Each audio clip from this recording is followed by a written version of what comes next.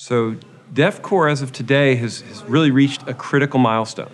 Over the last 2 years, we've been working on putting a process in place that lets us create an interoperability standard to tell people what is OpenStack and what is not. It's a vendor statement. So if somebody says, I am an OpenStack vendor, we actually have a way to say, yes, you are, or no, you're not. So it's interesting. OpenStack has really grown in a lot of different dimensions, right? We've gained a lot of contributors, we've gained a lot of companies, we've gained a lot of users. And one of the things that really has been happening and is important to happen is OpenStack is growing in the user base faster than it's growing in the developer base. We love to talk about developers, we like to highlight users. So a lot of those new people are users of OpenStack, which makes me excited. So DefCore is OpenStack's contract to those users. And what I would tell them is DefCore means you can count on us to be stable, reliable. When you build things with OpenStack, those APIs are going to work. The vendors that you count on, you could substitute them. You can go from one public cloud to another. You can have a private cloud implementation that works, that we care about making that happen. And DefCore is really a commercial statement. And one of the things that people found confusing was that when we would talk about DefCore, they would assume we were talking about the code base, right? And we're going through this big tent process right now where we're making it much easier to be an OpenStack project. In some ways, that's innovative, it's exciting, there's a whole bunch of new ideas coming into the project. That's also, from users' perspective, potentially sort of scary and confusing. So DefCore is this sort of filter that lets you say, well, these projects are the ones that I can count on, I'm going to build those up, and then you can sort of pick and choose which innovative projects you want to bring in. Makes a lot of sense. But you don't have to necessarily worry about all of the projects anymore. From a vendor perspective, that gives vendors a lot of freedom too to say, look, I don't have to support projects that I don't think are ready for prime time. And I hear a lot about that as a board member. There's people who have concerns about favorite dog to kick, a Salameter. I hear that a lot. Or Neutron versus NovaNet. There's all this confusion about what I have to use and what I don't have to use. And so DefCore says you have to use these things. And you can, and we want you to include these other projects, but if you don't think you should, you're not going to be penalized for it. So from a user and a vendor perspective, we're really trying to give a very clear signal. That's a lot of what DefCore is about. It's a very clear signal on what you have to have and then what you can choose and pick and add in on your own. If you're going to have people depend on the software you write, then you have to have a contract with them that it's going to be stable in the ways they use it. And if that makes you a little bit less innovative or have to go slower in some places than you want to be, then that's the price of getting adopters and users and things like that. DefCore is really about telling people no. I mean, at the end of the day, Rat, take everything off. It's about telling people no, which I like to say is about telling people their baby's ugly. Because a lot of what happens is you come in and you say, look, you did this project, you think it's great, you've put your blood, sweat, and tears in it, right?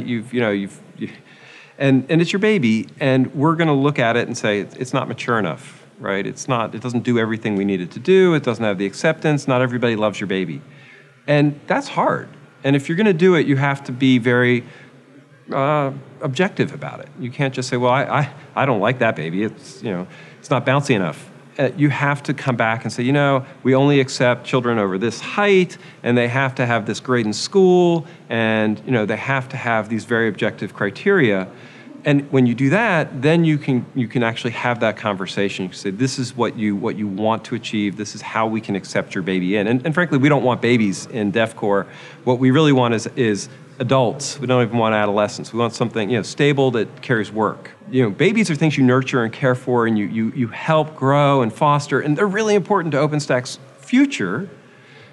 DefCore has been about the current, what you can depend on today. And so that's, the baby's ugly is a nice way of saying, oh, all babies are ugly. We need to find the adults to carry the workload right now and then take care of the babies to help them grow up.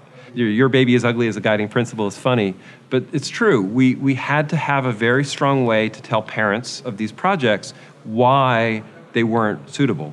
And then the fun part was we also sat back and said, well, if we're going to tell them that, that's actually sending them a signal to how we want them to shape their projects.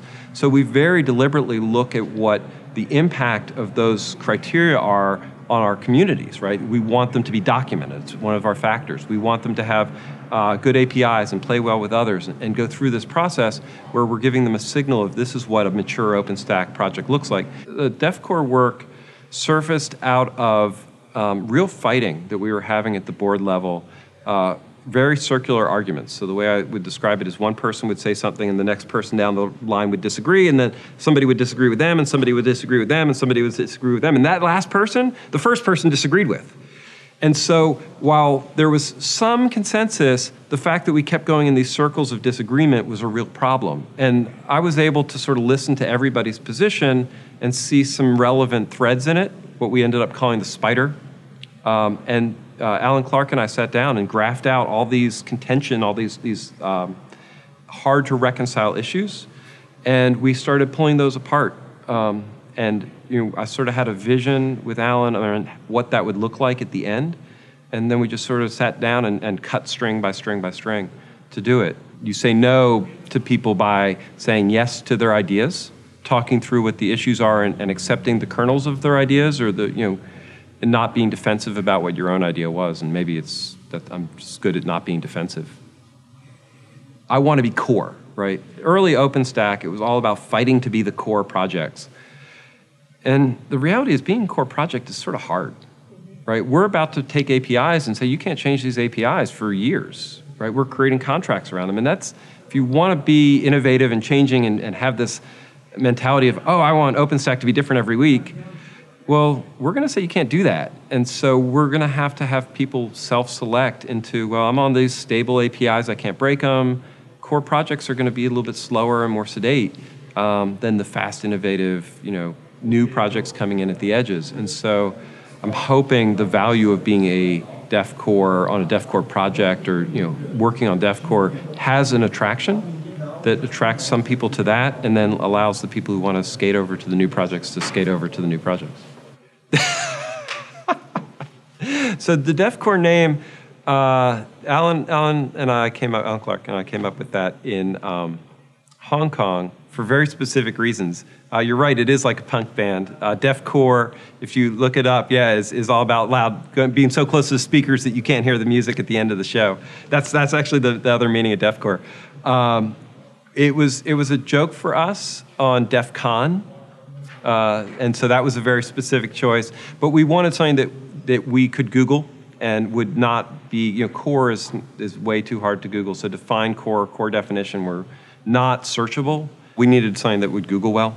And so from that perspective, DefCore, we Googled it, looked good, and then it stuck. Yeah, a very deliberate decision from that. And then we name each cycle. So we have a little bit of fun as we go through, and we name the cycles based on sort of a theme of what's happening. The first one was spider, and then elephant for eating the elephant, scale for weighing things out. This next one's flag, because we sort of planted a flag, but at the same time we have to talk about test flagging. So there's themes.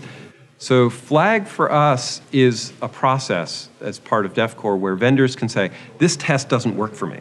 And there's a lot of tests that don't work. The tests that we use weren't designed for this use. And so we're stretching OpenStack into using tests in a different way. And we very deliberately allowed vendors to have a relief valve, which we call flagging the test. So a test can be flagged as not usable and not required. And so what happens is, and this happened very much in the last couple of weeks where vendors were going through the process for the first time, they'd come and say, wow, wait a second, this way you test things breaks or it has dependencies that it was a great conversation. Vendors were very engaged. These early vendors were very intent on passing. And so there was a lot of urgency in solving these problems. And so we had to flag tests, remove them from DefCore spec temporarily so that the vendors could pass. And in the process of doing that, we realized, wow, this is a really serious issue. I like to say, DefCore is the front lines of the interop battle, because when you take a test and say, oh, this test isn't required anymore, you're really making an interoperability statement. And that statement has very serious implications for OpenStack and for the vendors in OpenStack. And so it's, our decision about how to flag tests and the process we use to flag tests is really an important thing that we have to figure out in the next cycle. And it's going to be very important. So we chose flag as the name of the cycle for that. I like the very, it's aggressive analogy of saying it's a battle line, because I want people's attention on the fact that we're actually going to be discussing point by point which things are in or out. So we've worked, for 2 years to get it to the point from, I think Swift should be in, no, I think it shouldn't. That type of fight, or, I think it should be APIs, I think it should be implemented. We had these huge battles over existential issues. At the end of the day, those are the things you can't resolve. But you can resolve, well, I think the Nova API should require you to have an SSH key when you register a system, and I don't. And that's where we can have a very concrete decision and go back to principles and figure out what we need to be. And a lot of what DefCore was doing was sort of breaking things down into these very fine-grained roles. But and we've been very cordial, and we've been able to not have a lot of fights because we're at the principles level. We're about to get down to this test will break me if you require it. My whole cloud is not going to pass. That's a really significant thing. There's commercial implications for that. Whole vendors could lose their certification over whether or not a test is in or test is flagged. That's a battle line, right? And we know that. And I don't want to hide, just like I don't hide from the baby's ugly thing. I don't want to hide from the fact that there's money on the line on some of these decisions about whether a test is flagged or not. And we need to be prepared that people are going to show up ready to fight for their individual tests or not, and they should add tests that they think are to their advantage.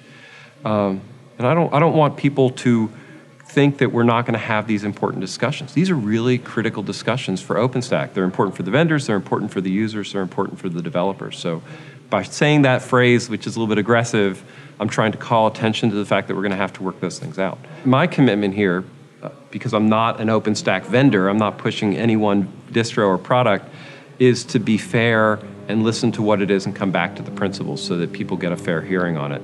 And that's why it's been important to have a community process. And I don't think all vendors are equally enthusiastic about the project, about DefCore. I think that they're still waiting to see how it impacts what they do and where they had positioned themselves as being OpenStack vendors. So it's going to take some time to shake it out. DefCore was not a done deal. It's been a challenge to come through. We were just talking in our panel that a lot of open source communities have had trouble achieving this state, right? We've gotten to at least a state where we can identify tests and choose tests. That's a big step. We still have to get further, and we're not done. So we're at a point where DefCore is very real. Vendors are passing it. There's real consequences for not participating and not passing, but we're not done.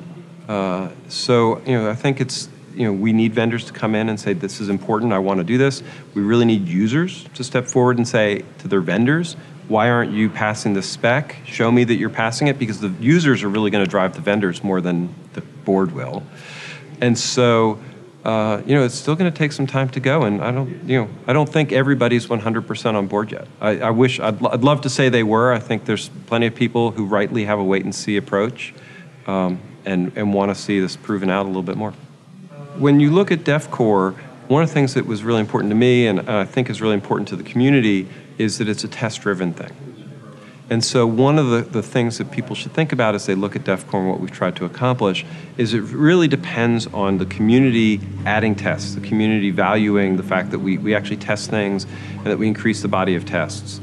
And so everything that people do when they think about DefCore, they should also think test.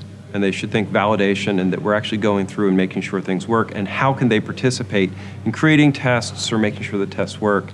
So it's fun to talk about the vendors and talk about the projects that are being picked and things like that, but at the end of the day, it really comes down to the community's willingness to participate in testing efforts. And not everybody's been willing to do that. And so we very deliberately wanted to create an economy for tests, meaning that for companies that put tests into the system, they get value back from adding tests. And that was a very deliberate choice for us. And what I hope is that as people think about DefCore, they also reward the vendors that are invested in testing efforts and in being part of a testing community and contributing more tests into the systems. So one of the things that I hear a lot of when I talk to people in the OpenStack community and users in the OpenStack community is that it's confusing. Right? There's a lot of stuff. They don't know it's mature. It's very confusing. One of the things that DefCore really does is it separates signal from noise.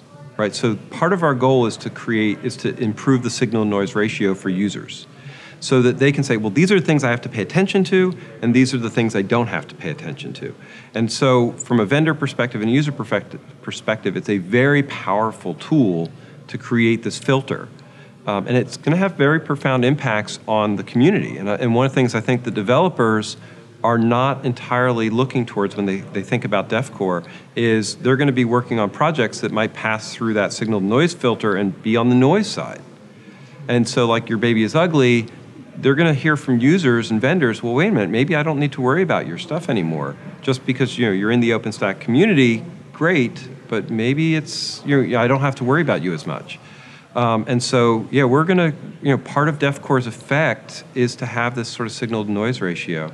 And it might have a profound impact. I hope it has a profound impact on helping users trust OpenStack and know what OpenStack is, and address that concern that I hear from the community a lot.